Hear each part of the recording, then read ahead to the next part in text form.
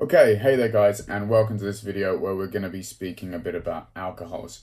Right, so you need to know the functional group, which basically defines an alcohol as a group of hydrocarbons. You also need to know how we produce ethanol, right? And you also need to know the uses of ethanol, why it's useful, and the uses of other alcohols.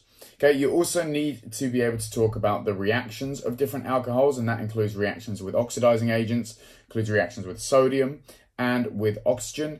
And finally, you need to be able to construct a complete combustion chemical equation for any given alcohol. All right, so let's dive right in straight away. All right then, so what is an alcohol? Well, an alcohol must have the OH functional group, right? And that obviously means an oxygen and a hydrogen, right? That is in place of a hydrogen from a generic hydrocarbon. We'll have a look at that in a second. Okay, alcohols are named with the OL suffix on the end, right? So for example, methanol, ethanol, right, etc. The first four alcohols are methanol, ethanol, propanol, and butanol, right? You need to be able to name those. The ones after that will be named for you. So let's have a look at the displayed formula of these guys. So methanol, which contains one carbon, right, looks like this. You see how one of the hydrogens has been swapped for an OH, like so. Ethanol. Ethanol has two carbons, and so in exactly the same way, one of the hydrogens has been swapped for an OH group. So those are both alcohols. You could obviously draw butanol, which is 4 carbons. You could obviously draw propanol, which is 3 carbons, in exactly the same way. Right, now, we also need to be able to write the structural formula. Okay, so in blue, this is actually called, let me just write it down, this is actually called the structural formula, right? Whereas these guys are called the displayed formula. Okay, so when you draw it out, that's the displayed formula because you're displaying the molecule. The structural formula basically tells you the structure but without actually drawing it. So CH3, right, because you've got carbon with 3 hydrogens and then OH. Here you've got CH3, so here, then CH2, and then the OH. And so that's what the structural formula looks like. The molecular formula, okay, is sometimes a little bit more hazy because for the molecular formula, I could write CH4O, because it's just the number of each atoms that you have. This is actually the correct molecular formula. However, and this is a big however, now, by the looks of things, you don't know that it's an alcohol. It could be something else, right? And so often what you do with the molecular formula is you basically simplify everything that's not the OH, but then you write OH as well, right? With methanol, that didn't make a difference, but what about with ethanol? Well, with ethanol, this would actually be C2H6O as the molecular formula. Now, this isn't really clear that it's an alcohol either. Okay, but what about if I were to just simplify that as a molecular formula, simplify this part, but still have the OH, that would be C2H5OH. Now, this is how you normally see things written in order to save time, but to still specify that it is, in fact, an alcohol. And so that's kind of a hybrid between structural formula and molecular formula. I just wanted to make you aware of that. Okay, so ethanol. This one is important. You will have heard of it before because ethanol is very important for us. It's actually the alcohol found in alcoholic drinks, right? That is ethanol. Okay, we don't want to use methanol, for example, because you go blind. You don't want to use any other alcohol.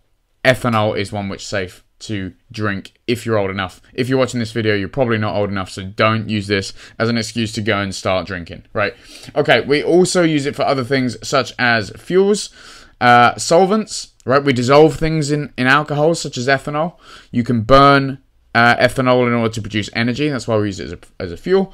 And it's also used as a reagent to produce other chemicals, right? And now there are 2 ways that we can produce ethanol in general, right? The first is fermentation. Now, fermentation is basically using yeast, right? So it's using yeast, and plants can do it as well, right? Plants can do it as well.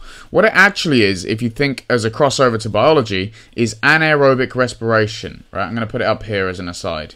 It's actually anaerobic, oh, the rain's really coming down. Sorry if you can hear that. Anaerobic respiration. Okay?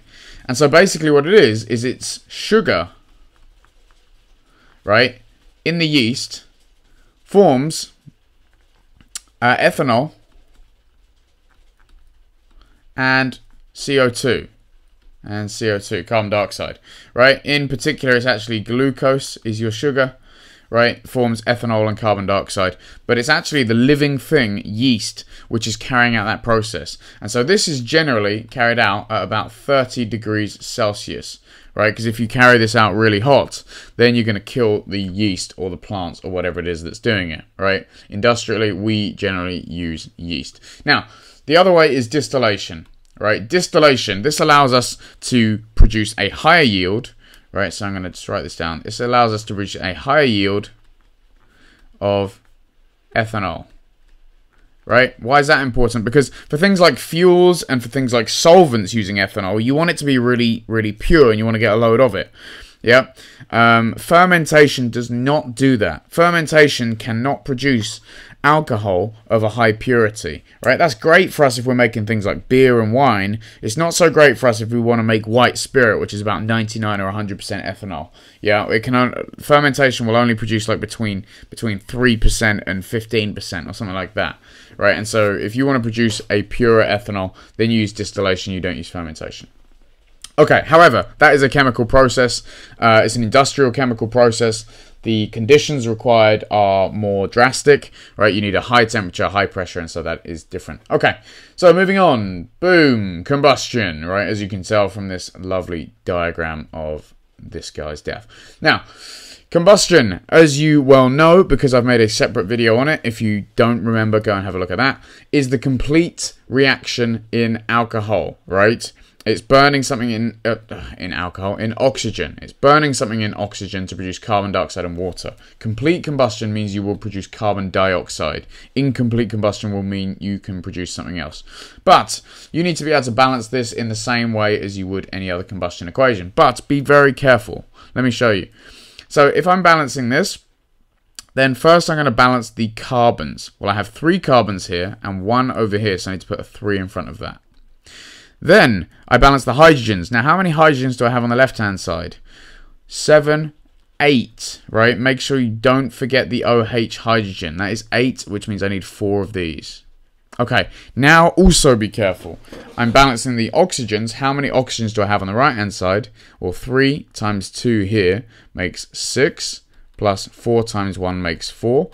I have 10 oxygens on the right-hand side. How many do I have on the left? Well, I don't just put a 5 in front of the O2 because I have 1 here, right? So it's 1 plus X, if you like. Now, what is X? X is 9. 1 plus 9. So I need 9 oxygens to come from here. Well, to make 9 from O2, I need to times that by 4.5. Right, so 4.5, and that is now fully balanced. Right, so you've got to be really careful about that. Right, lastly, other reactions of alcohols. Alcohols are oxidized in air to produce carboxylic acids, right? They're actually oxidized by the oxygen in air, and they will make carboxylic acids. There is a separate video on that, so don't worry too much if you don't know what carboxylic acid is. Alcohols react with those, though, right? They react with carboxylic acids to produce esters. That is also covered in the separate video, okay? You just need to be aware of it.